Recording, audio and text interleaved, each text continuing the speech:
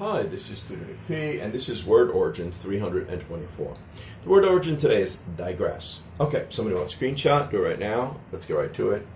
If a person digresses from a subject, he or she starts to talk or write about something else. Basically, one has somewhat gone off the main topic, subject, or point. One started to go off on a tangent. So that's what we mean. Go off on a tangent also means to go off the main subject that you're talking about.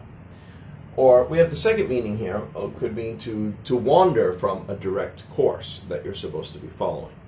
All right, let's continue.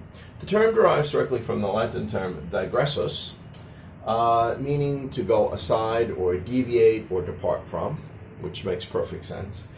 To break it down further, di or dis means apart or aside from.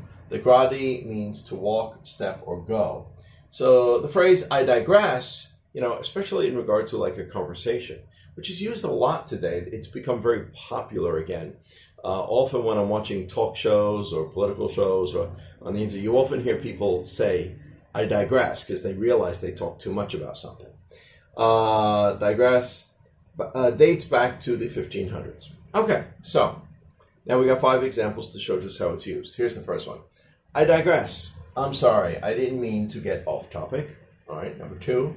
When one realizes that he or she has gone off topic and perhaps said too much or expressed unpopular opinions, they often say, I digress, to get back on topic. So right after they say, I digress, they're saying, all right, let's get back to the main topic again. All right, number 3. This is digressing from the main point, so we could use it that way as a regular verb. Let's get back on topic. Good. Number 4, I'm sorry, I digress. What were we talking about? Maybe you talked so much about something else you forgot what you were originally talking about.